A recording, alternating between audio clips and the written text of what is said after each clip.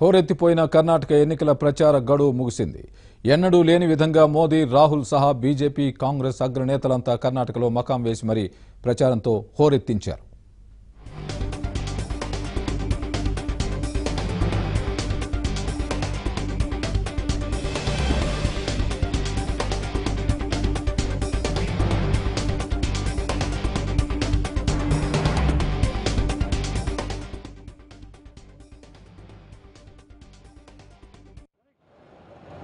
ఇప్పుడు సమయం సరిగ్గా 5 గంటలు అవుతుంది.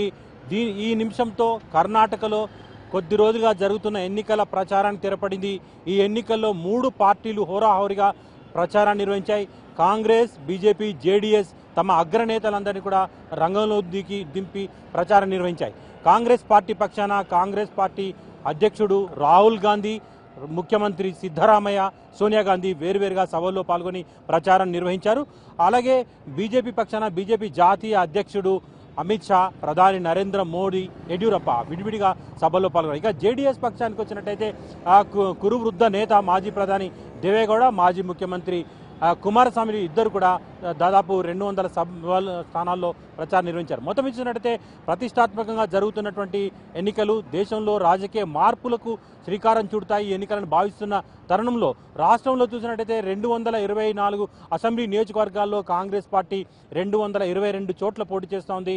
ఒక చోట ఆ పార్టీకి సంబంధించిన అభ్యర్థి నామినేషన్ చెల్లకపోవడంతో ఇండిపెండెంట్కు, అలాగే మరొక చోట ఆ పార్టీ ముందుగానే ఇండిపెండెంట్కు మద్దతు ఇచ్చింది. అయితే 2 చోట్ల మినహా 222 చోట్ల కాంగ్రెస్ పార్టీ పోటీ చేస్తుంది. ఇక బీజేపీ మాత్రం 224 చోట్ల పోటీ చేస్తోంది. ఇక జేడీఎస్ కేవలం 201 స్థానాలకు మాత్రమే పరిమితమైంది.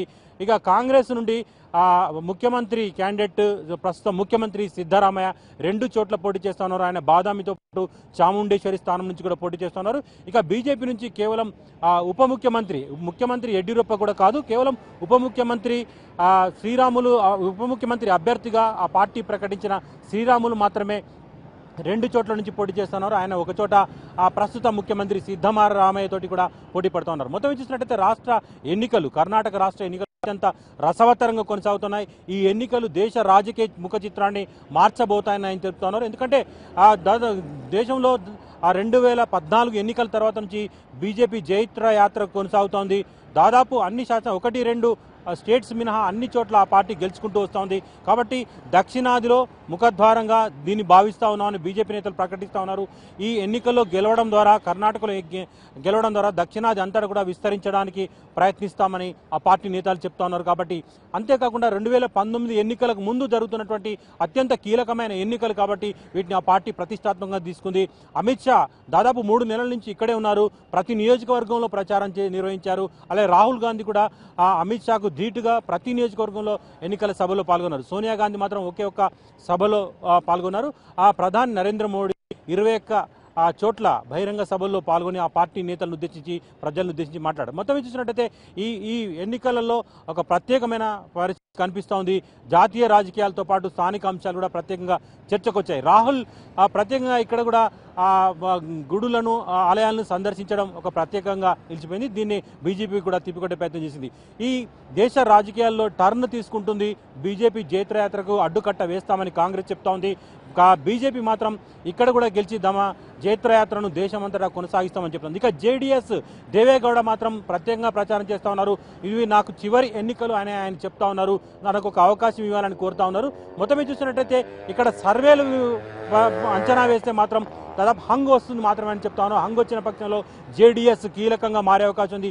ఆ పార్టీ 25 నుంచి 35 స్థానాల్లోపు గెలుస్తుందనేటువంటి ఒక అంచనా కొనసాగుతుంది. కానీ కాంగ్రెస్ పార్టీ కానీ బీజేపీ కానీ తాము సొంతంగానే మ్యాజిక్ ఫిగర్ దాటిపోతాం, 120కి పైగా స్థానాలు గెలుస్తామని అధికారికంగా ప్రకటిస్తూ ఉన్నారు. అయితే పరిస్థితులు మాత్రం కొంత భిన్నంగా ఉన్నాయి. హంగ్ వచ్చే పరిస్థితి ఉందని తెలుస్తూ ఉన్నారు. హంగ్ వస్తే బీజేపీ చక్రం తిప్పే అవకాశం ఉంది. కేంద్రంలో పవర్లో ఉంది కాబట్టి గోవాలతో పాటు మరికొన్ని రాష్ట్రాల్లో హంగొచ్చినప్పుడు ఎలా చేశారో అలా చేస్తారనేటువంటి భయం కాంగ్రెస్ పార్టీలో ఉంది. కాబట్టి ఎన్నికలు పోలింగ్ ముగిసిన వెంటనే కాంగ్రెస్ సంబంధించిన పెద్ద నేతలు కూడా బెంగళూరులోనే మకాం వేసి రిజల్ట్ తర్వాత జరిగేటువంటి పరిణామాలను ఎదుర్కోవాలనేటువంటి ప్లాన్లో ఉన్నట్టు కూడా తెలుస్తోంది. ఇప్పుడు దాదాపు మరో 36 గంటల్లోనే అంతా మార్పు చోర్పులు చేసుకునేటువంటి అవకాశం ఉంది. ఎందుకంటే బూత్ మేనేజ్మెంట్, పోల్ మేనేజ్మెంట్లో జరిగేటువంటి డబ్బుల పంపిణీతో పాటు ఇతర అంశాలు కూడా ఎన్నికలపై ప్రభావం చూపుతాయని భావిస్తూ ఉన్నారు. కాబట్టి ఈ 36 గంటలు కూడా ఓటు తమకు అనుకూలంగా ఉన్న ఓటు మారిపోకుండా చూసుకోవడానికి 3 పార్టీలు కూడా బూత్ లెవెల్ ప్రచారానికి దిగిపోయాయి. బూత్ లెవెల్లో మేనేజ్మెంట్కు దిగిపోయాయి. ఇక ఎన్నికల కమిషన్ కూడా పకడ్బందీ ఏర్పాటు చేసింది. ఎలాంటి ఇబ్బందికర పరిస్థితులు రాకుండా అటు దేశవ్యాప్తంగా దీని మీద స్పెషల్ ఫోకస్ ఉన్న నేపథ్యంలో ప్రత్యేక బలగాలను దింపి ఎప్పటికప్పుడు నగరంలోకి వచ్చేటువంటి వాటిని బయటికి వెళ్లే వాహనాలను చెక్ చేస్తూ డబ్బు పంపిణీకి కట్టడి చేసే ప్రయత్నం చేస్తున్నారు. మొత్తం చూసినట్టయితే దేశం మీద దేశమంతా ఫోకస్ ఉన్నటువంటి కర్ణాటక ఎన్నికల ఫలితాలు ఏ విధంగా ఉండబోతున్నాయో, ఎల్లుండి పోలింగ్ తర్వాత సాయంత్రానికి ఎగ్జిట్ పోల్స్ వచ్చేటువంటి అవకాశం ఉంది. దాని తర్వాత రిజల్ట్ రావడానికి మరొక 2 రోజులు అంటే 15th వరకు ఆగాల్సి ఉంటుంది. ఈ 15th తర్వాత రాజకీయ ముఖ చిత్రాన్ని మార్చేటువంటి ఎన్నికల రిజల్ట్స్ బయటకు వచ్చే అవకాశం ఉంది. దాని తర్వాత దేశంలో జరుగుతున్నటువంటి ఇతర రాష్ట్రాల అసెంబ్లీ ఎన్నికలు కావచ్చు, 2019 సార్వత్రిక ఎన్నికలు కావచ్చు, దీంతో టర్నింగ్ ఉండేటువంటి అవకాశం కనిపిస్తోంది. మొత్తం చూసినట్టయితే ఈ పోలింగ్కు సంబంధించిన ఏర్పాటు కూడా పూర్తయి ఇక పోలింగ్కే తర్వాయి అనేది అటు పోలీస్ అధికారులు కానీ రాష్ట్ర ఎన్నికల అధికారులు కానీ చెప్తా ఉన్నారు. Over to studio.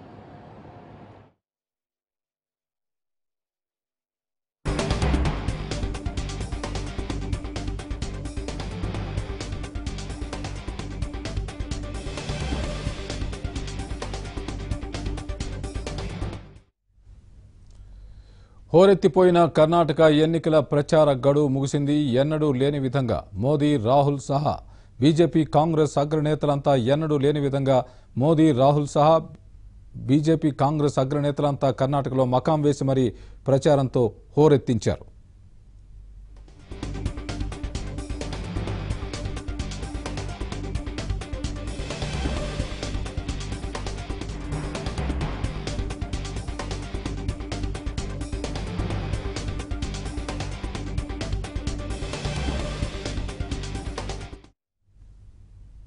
మొత్తం 224 స్థానాలుండగా 223 నియోజకవర్గాలలో ఎల్లుండి పోలింగ్ జరుగుతుంది. 5,60,00,000 మంది ఓటర్లు ఓటు హక్కు వినియోగించుకోనున్నారు. ఇందుకోసం 58,000 పోలింగ్ కేంద్రాలను, 80,000 ఈవీఎంలను సిద్ధం చేశారు.